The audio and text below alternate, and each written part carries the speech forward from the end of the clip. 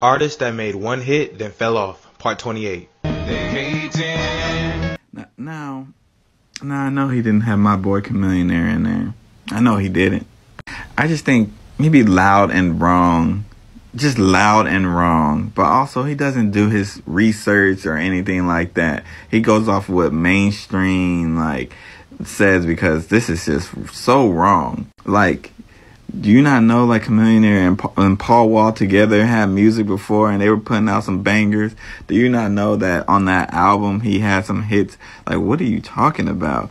What are you talking about? I didn't even watch the rest of the video because I saw Chamillionaire's name, so I already knew the list was going to be wrong. So this dude just be saying stuff, and I get it. I think you're doing it for attention at this point, because ain't no way you have my boy Chamillionaire on there. Ain't no way you had him on there.